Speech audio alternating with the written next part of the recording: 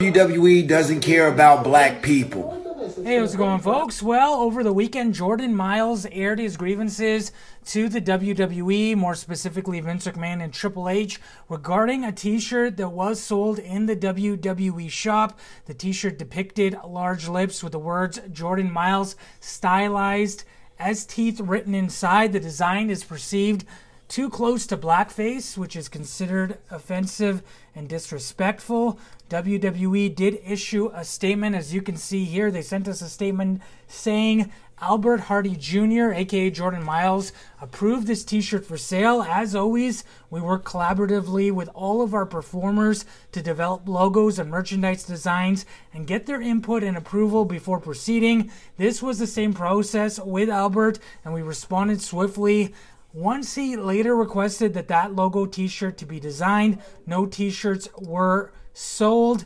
And then Jordan Myles today did respond to WWE's official statements, basically stating, when I originally saw the design, I was uncomfortable, and rather than addressing the issue, I decided to counteroffer with another. Myles then proceeded to call out Baker London, who is a creative services talent coordinator with the WWE. He serves as a talent manager for all NXT talent, working on creating logos, branding, and merchandise concepts. According to Myles, Landon stated Triple H wanted the design and his hands were tied on the matter.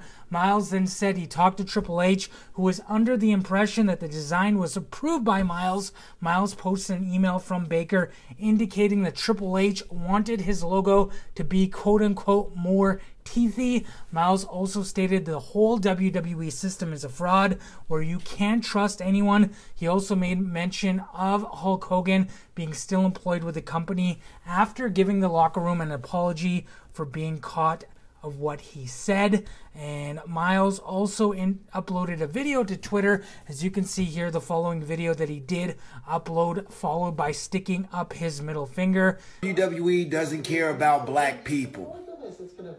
And Myles didn't stop speaking on WWE.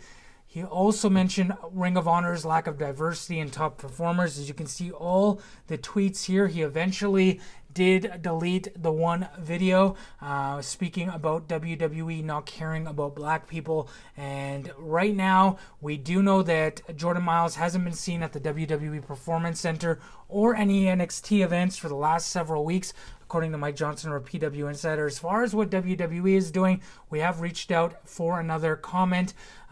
Clearly, they're probably just going to reiterate what they originally said. It did take some time for them to originally release the statement to us late last night. That being said, what do you think? Let me know in the comments below. And don't forget to DDT that like button and subscribe. Join the notification squad to be notified of new videos. And have a great day.